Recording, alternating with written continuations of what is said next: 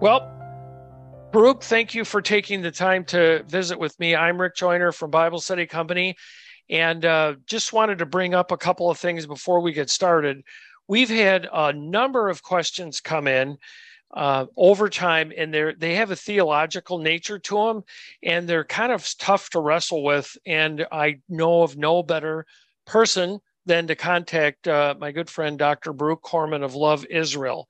Love Israel is literally a worldwide organization, and we highly recommend that you go to loveisrael.org and make sure you check out the YouTube channel that he has. I'll link it down below so that you guys can go and like and subscribe to his work. We've been friends for quite a while, and we are very thankful for Baruch in showing us how to study Scripture, to live a praiseworthy life, to find the plans and purposes of God. Now, the other thing is we would really like you to support his organization, support ours as well, but we really like you to support his. And so again, we thank you guys for attending. Now, you're going to hear several different questions that pop up. And as we go forward, we'll just talk about what those questions are. So do you want to tackle the first one, which has two parts for me? Well, first of all, hi, Rick. Shalom to you from Israel. I appreciate those kind words.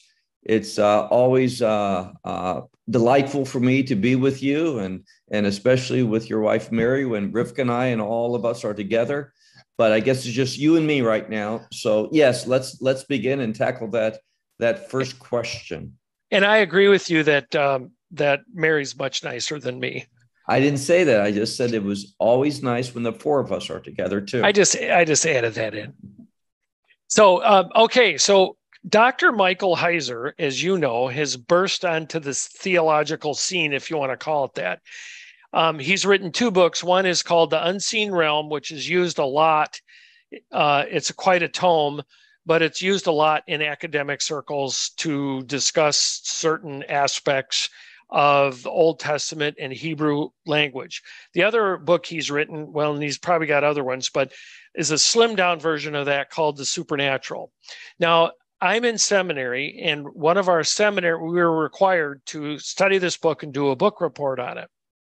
Now, his central thesis is that in Genesis 1:26, where it says, "Let us make man in our image," his thesis happens to be that the us there is the divine counsel. And so my very first question is, briefly, if you could tell us a little bit about the divine counsel and where it fits into Scripture. And I'll give everybody a hint that it doesn't fit here, and there's a reason why that is, but we'll also explain it. So can you tell us why the divine counsel fits into this, doesn't fit into this, but what the divine counsel is? Well, I think you asked a couple different questions. In Daniel chapter 7, we see that there were thrones set up and those who sat upon the throne in the heaven. And therefore, we're talking about thrones in the plural, and it seems to be that there's some meeting, some council, as he coins, to refer to perhaps a heavenly council that sits with God, and not that God needs help to make decisions, but simply we see that description in the Scripture. So that's one interpretation of that. It talks about the sons of God. We see that in a couple different ways playing out in the Scripture, terms relating to that. But with your permission, Rick, let's look, and if you have your Bible, it might help us. I'm looking at the Hebrew text, and I think we see the same thing in the English or whatever language someone has. But this is a great example, in my opinion, and I'm not trying to be unkind to anyone. That's not my heart. That's not my desire. But sometimes people coin something, and then because this is kind of their pet thing, they like to see that in many different places. And the problem is that they forego simple hermeneutical and exegetical principles that have been handed down for centuries. And they ignore that because they want to further their interpretations or their doctrinal inventions. Yeah, I think that's an excellent point, because that was one of the things when Mary and I first came to you and started learning and watching your videos, is breaking down what you were doing. And on Bible Study Company, I'll put this link below too. We have Dr. Baruch's 26 or 27 principles on our website, and we also did some podcasts showing how we use those. And that's a really big thing that you just said, because people tend to put their own view into the scripture, and they learn from the pulpits a lot of time the very same thing, that the pastor has put his own view into the scripture, and then that becomes a denomination or a doctrine, but it really isn't.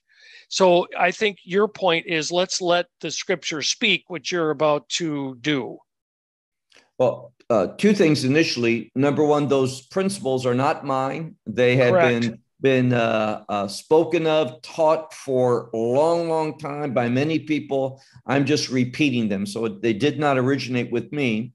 But there's again, a couple things that need to be pointed out. When we talk about man, and I'm speaking about man in a very broad sense, male and female, as we'll see, let us create man in our image. This is God speaking.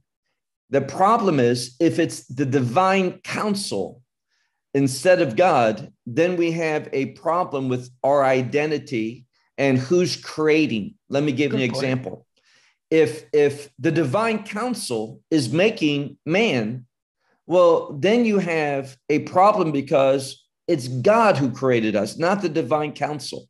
So right there, we have a theological problem that borders on heresy, that God's not the creator. And we know biblically, if we look at Colossians chapter 1, it is Messiah, Yeshua, Jesus Christ, who created things and maintained things, holds things, all things hold together because of him. He is the cause of everything.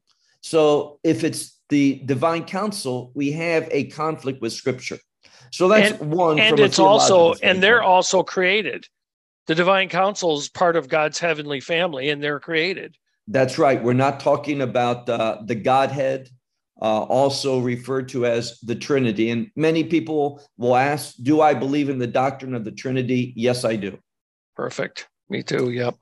But let's look at this. And here again, if we just allow the scripture and how the Holy Spirit inspired it to be written down, it clarifies something. And the problem is, people run to their pet terms, their doctrines and such, rather than examining the scripture. So let's do that.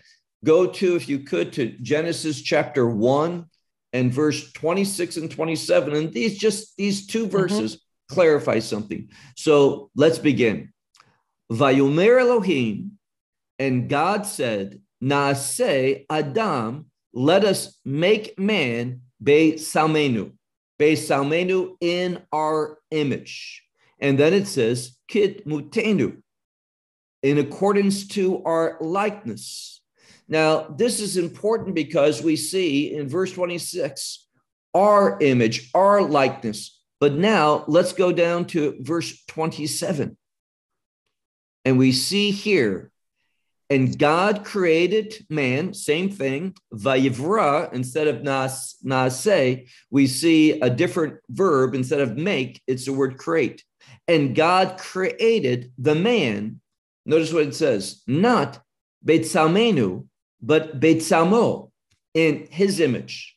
So this tells us something very important. In verse 27, we learned that God created man in his image, in the image of God. So the problem is, if we interpret verse 26 and say this is the divine counsel, we have a conflict. Verse 27 says it's in the image of God. In verse 26, it's in the image of us. So verse 26, for these two to be in agreement and scriptures not at odds with one another, the us there must refer to God the Father, God the Son, and Holy Spirit, the Godhead. So we are created in the image of God. Of course, that word image, Salem, has to do with reflect. We're called to reflect the character, the holiness, the righteousness. That's how God originally created us before sin attacked that purpose. None of this surprised God. But here we can look at the text and say undeniably the divine counsel, as this individual says, cannot be the interpretation of Genesis 1, verse 26.